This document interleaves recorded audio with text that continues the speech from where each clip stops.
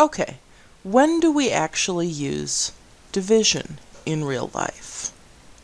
Well, we use division whenever we're trying to split things into equal-sized groups. And now, just like with multiplication, I put some square quotes into this. Later on, we might strain the definition of groups. Okay, so what are some examples of those times? Okay, maybe we're putting objects into containers of a given size. What does that mean?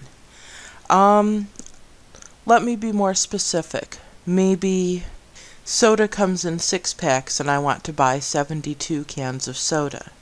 How many 6-packs should I buy?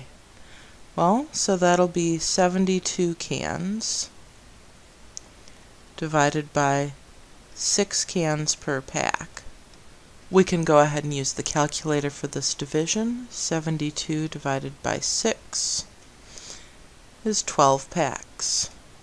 Another time we might use division is, well, if we're splitting something.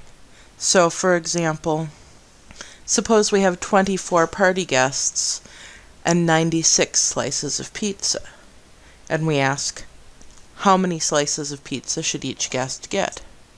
Right? Assuming that we want every guest to get the same number of slices of pizza, we would take 96 slices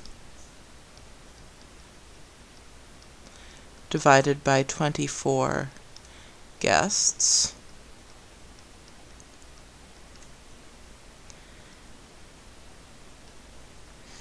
and we would get 96 divided by 24 is 4 slices per guest.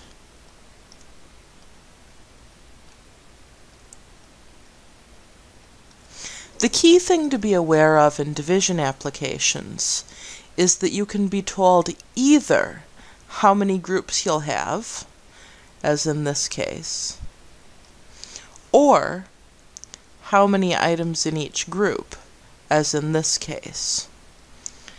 Either one of those is a job for division.